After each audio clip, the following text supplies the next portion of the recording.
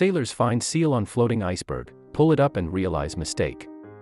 He called back out to his brother but he heard no reply. He had left the safety of the boat to get a closer look at the animal. It definitely wasn't a seal, like they first thought.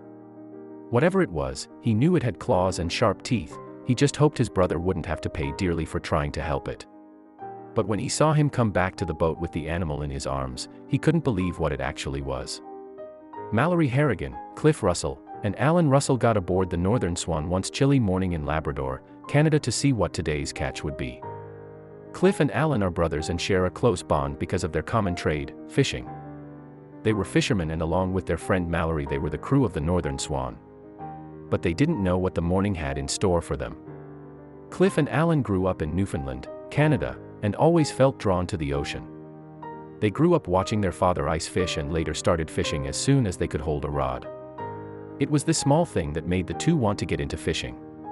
But they had no idea where their passion would lead them. The two never lost this passion as they grew up and kept fishing together with their father. They eventually managed to save up enough money to buy a boat that they named the Northern Swan. They then got their best friend Mallory involved to get into the business too. After all, they needed a third set of hands. But one day things would change. Fast forward to one cold winter day and the three of them are out on the ocean trawling for fish. It's a day just like any other. They had gone through hundreds of days like this by now. But if only the three knew what they would be face to face with by the end of their trip. Even though they were working, the men were happy to sit out on the open seas. They had wanted to do it ever since they were kids, and now that they finally achieved their goals they felt like they were on top of the world. They also thought nothing could damper their days. But they were wrong. Alan always snuck a few beers on the boat. After all, he was the younger brother of the two and always liked to take the edge off. Cliff didn't think 1 or 2 beers would hurt, so he'd normally join in once he saw what his brother had brought. Even Mallory didn't mind. It'd make for a pleasant day on the quiet ocean, having a few drinks and a few laughs. But they would soon stumble onto something that was no laughing matter. Alan, Cliff, and Mallory were enjoying their day out on the lake. It was an easy job, so it didn't require too much attention. But then Mallory spotted something in the distance. It was an iceberg. But there was more than that. There was what looked like a seal on the iceberg. And it was stranded. But if only she knew that it wasn't actually a seal at all. The three of them took the boat closer to the iceberg to investigate. They had all seen videos of seals being trapped on icebergs by orcas. If that was the case, they would have to take action. But what they would end up finding would send shivers down their spines. The iceberg was now close. They could clearly tell that something was stuck on the ice, but what was it? What they had thought was just an innocent seal clearly wasn't anymore.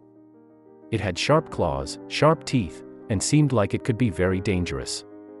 They felt like maybe they had to be the ones that had to be rescued.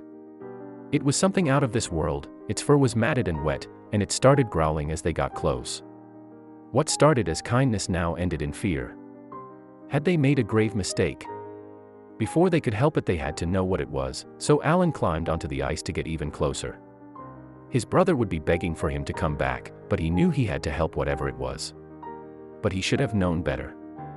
Alan left the boat into the mist and didn't immediately. Mallory and Cliff feared the worst. Had he found out what it was? Had it cost him dearly? Whatever it was, he knew it had claws and sharp teeth. He just hoped his brother wouldn't have to pay dearly for trying to help it. But when he saw him come back to the boat with the animal in his arms, he couldn't believe what it actually was. An Arctic fox. The poor fox immediately curled into a ball in the corner of the boat once Alan got aboard. They fed the poor animal crackers, which it immediately wolfed down. They marveled at the animal, to think that they were scared of it a few moments ago. But they had good reason. Arctic foxes can be dangerous when frightened. But thankfully it ended well. Once the crew got back to the shore, Alan set up a bed of sawdust for the fox. Once we got him in his makeshift bed, he fell fast asleep. They were worried for the fox's safety still, as they didn't know if it would survive. The icy waters can be harsh, and for a mammal like a fox that isn't designed to swim in the water, they can catch their death in the icy water. Alan was just happy that they had decided to help the fox after all. A few hours and the fox would have drifted further out to sea where they wouldn't have seen it. The fox never wanted to leave humans after it was saved, so it now lives on an island where dogs for dogs letting used to be. It has fully recuperated and is as happy as ever.